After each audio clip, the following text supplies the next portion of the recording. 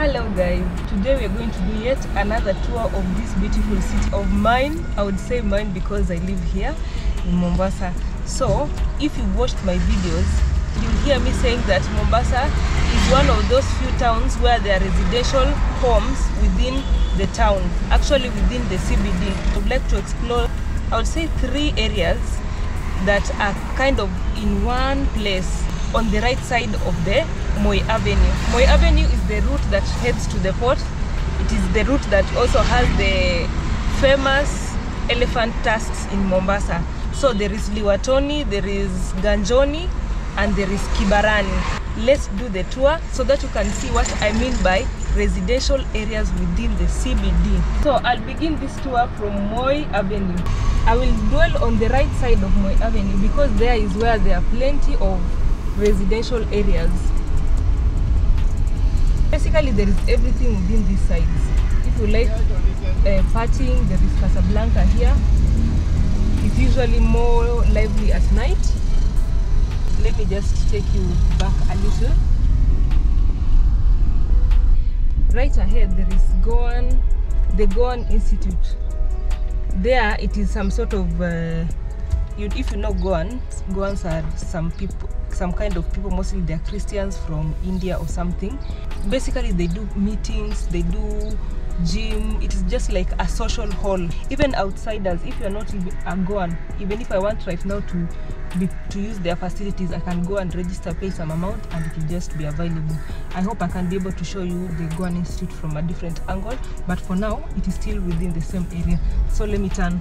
This route is called Mnazi Moja from the Google. I know the routes, but I don't know their names. So you can see there are plenty of residential areas here.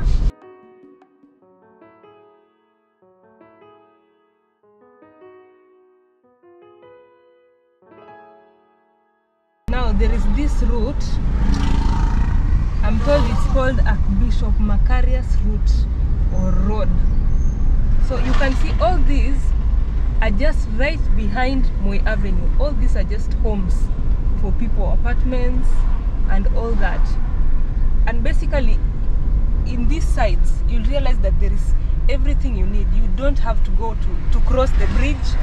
You don't have to go to other areas. Everything is within here. You can see those big tall buildings over there. You can have everything here. In fact, there are some people who are born in these areas, maybe in Ganjoni or Kibarani, and they have never even thought of going to cross the bridge because they don't see the need. They can literally access everything. There is the beach somewhere, dispensary shops, banks, playgrounds, all that is just along this route. So this is the route to Liwatoni, where I showed you there is a floating bridge. But now let me just get in. You can see all these are residential areas.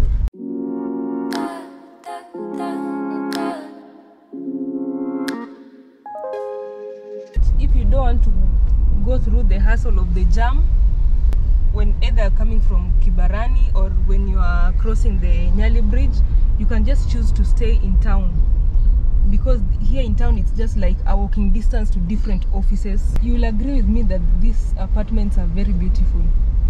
They are very, very beautiful. As much as they appear beautiful inside, they are also beautiful outside. And some of them are quite old. The modern ones are very beautiful. Most of them are quite small. You'll realize that the rooms are quite squeezed because of the space. Now you understand the fact that it is in CBD. It just limits it.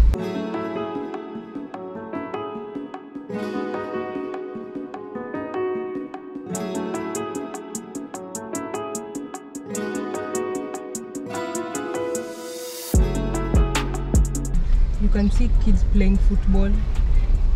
Everywhere is their field.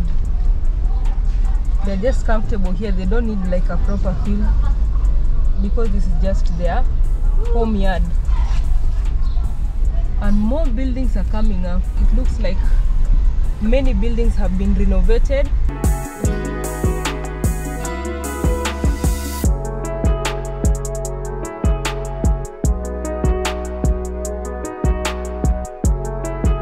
The only other thing I've realized with the houses in town, basically the ones in Ganjoni and all those places I've mentioned, is the fact that there isn't much parking space. Usually they have to pay the county council. During the week they have to pay the county council the parking fees, because most of the buildings do not have a parking space. So if you have a car, that is a cost that you have to consider when you're moving to this place. And you can see right next to the residential area is a car yard. All those are used cars.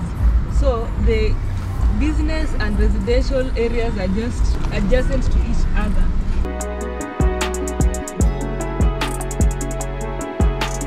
If you come to Mombasa, there is no way you'll avoid mosques when the prayer leader is calling for prayers. They are called muadhini. There is no way you'll avoid that.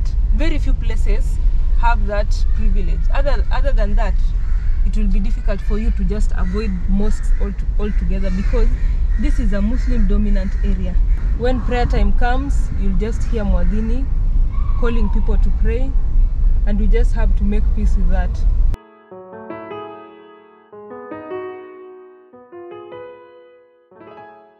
Yes, it is a campus of Moi University, and as I usually tell you, we explore together. So being in the CBD, most of these houses, or basically all of them, are painted white and blue.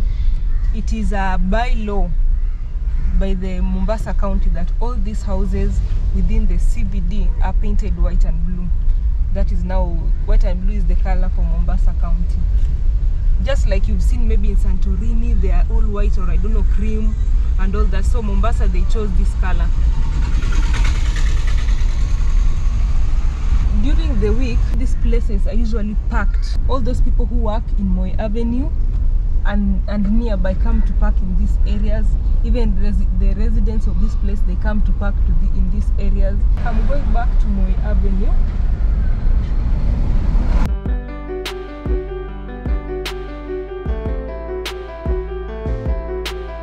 Parking, anywhere you park around this area, being in the CBD, you have to pay the parking fees, and the parking fees is 100 shillings, assuming you're parking like 30 days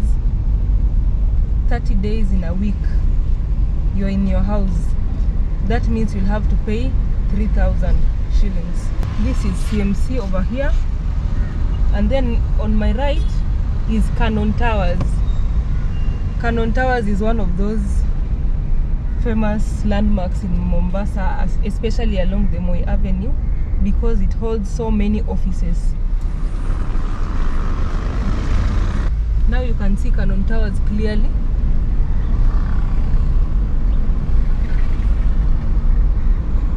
It has so many wings. I don't know, I think up to 3 wings. But on this side of town, there are usually plenty of showrooms for vehicles. So just come and buy, especially used vehicles, ex-Japan vehicles. You can get ex-UK vehicles at okay, I would say at a price that, depending on your pocket, you can either afford or not afford. Even all these are just car yards for used vehicles. That is why many people come to Mombasa to buy cars. Because of that, there are many car yards.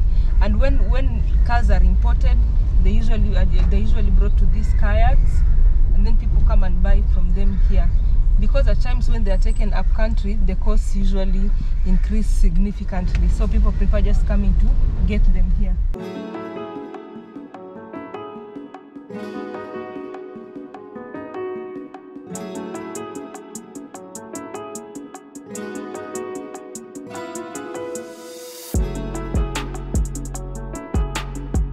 Now this is the Luatoni side. More kids playing on the road. This is their playground. Advantages of staying in town, we just play on the road.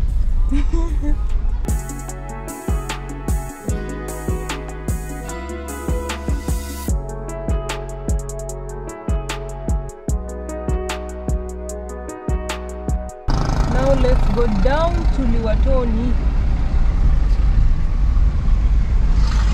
I have a friend here who's never been to Liwatoni floating bridge. I hope I'll get to show her the floating bridge today.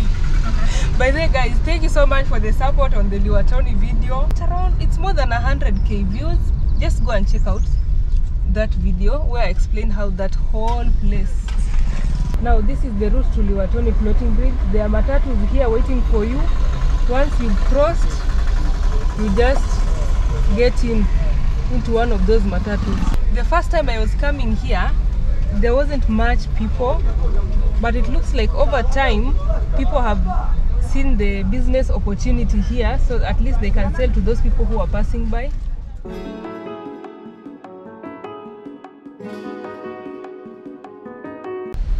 Walking on that footpath was just the exercise I needed for the day or even the week. However, I have realized that there are more people, like I said already, and there's some littering. So those people who use that route oftenly, please avoid littering. And good thing is there is some lighting. I've seen some lighting there. At least when it gets to the evening, people can see where they are stepping. At least that one increases safety. And there is a police post just at the end and at the beginning of the footbridge on the Liwatoni side and the Likoni side. So that is good for security, because there used to be a lot of insecurity there some time back. People are complaining, but now at least the government has worked on that by putting the police post there. So we are in Kibarani guys, and there's plenty of buildings, very tall buildings, other yards, other CFS they are called container freight stations. New building, it's called KMA Towers. I think it's Kenya Maritime Authority Towers. It is a new building that is coming up. I don't think they've begun using it. They're headed towards the route towards ferry. And then here is the matatu stage. You can see how busy the place is.